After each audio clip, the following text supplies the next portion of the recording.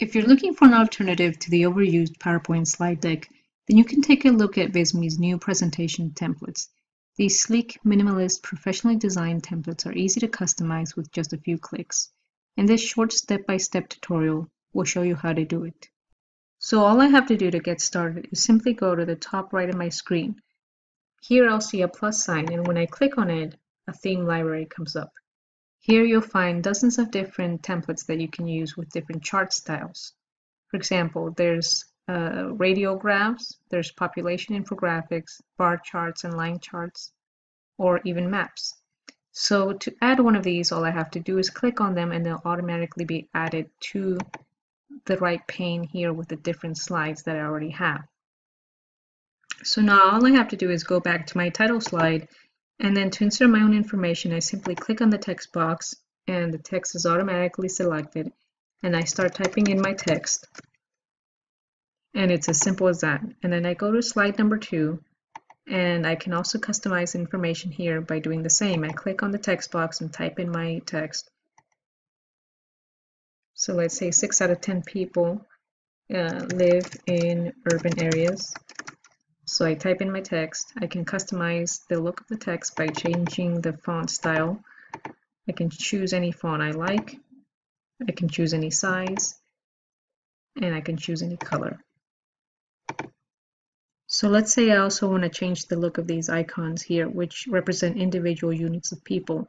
I can also do that by simply clicking on them and then changing the number of icons per row or changing their color. So let's say instead of 3, I want 4. I can simply type in my value here, and I can insert one other person. Or let's say that I don't want them male, I want them male and female, I want them mixed. I can choose that option here as well. And then I can also change the color. So let's say instead of 3 out of 10 people, I want to say, let's say 7 out of 10. So then I can change this to blue, and there I have 7 out of 10 people. And I can change the information here as well to go along with my representation. And next I can go to the chart sample on slide 3, and then here I can also customize this information by simply clicking on these radiographs and then inserting my own value. I can either use the slider here, or I can manually insert it here by clicking on it and then typing in the value. So let's say I want to put in 41%. I can also change the text color if I want. I can change it to anything I want. Let's say I want to make it blue, I can do that. And then I can also decide to either show the value or not, and to widen the stroke. And then going to the line graph template, I can also customize this with my information by simply double clicking on this, and then you'll see the chart engine come up. Here I can insert my own values. So if I want to put here 4, 5, and 7, you'll see the corresponding graph show up. And you'll also see that it's automatically animated. So then I replace it, and I can do that for each one of these. So let's say that I want to create a presentation that is not statistical in nature, and I want more diagrams and charts related to processes or maybe managerial structure.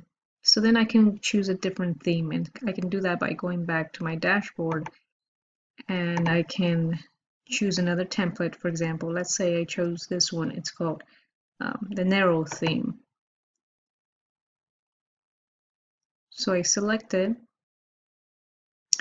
and then once inside, I can do the same thing as I did with the previous one. I just click on the plus sign to add a new slide, and then I see different options available for me within the theme library.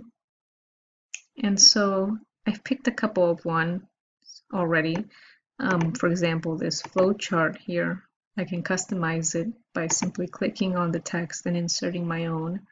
So let's say this can be useful for an organizational chart, something that shows a hierarchy in your organization, or it can also be useful as a flow diagram. So let's say I want to show different branches in the process. So I can also do that, and I can simply put in my information, or if I want to create more levels, I can select all these objects and copy them. And so then I have another level here, and I can just put in my information. Or let's say I want to create, for example, a graph that is a little bit different from the typical bar graph. So here I have a triangle graph which can replace the bars, and all I have to do is size these according to what I'm representing. So you know, I can size it up or down. And so here we're getting a little bit creative with something a little bit sleeker and more minimalist than the typical bar graph. And so down here I can put in the titles of each of these different data points and the corresponding information.